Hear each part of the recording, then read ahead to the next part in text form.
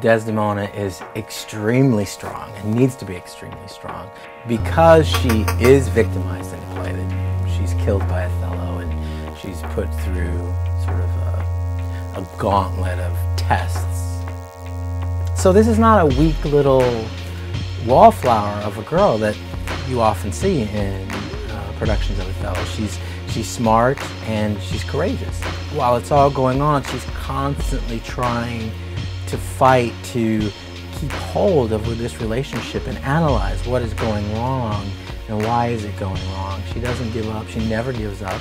I think she fights to the very end, till her last breath, even when Othello is killing her. So I think she's an incredibly strong individual who has just met a stronger physical force.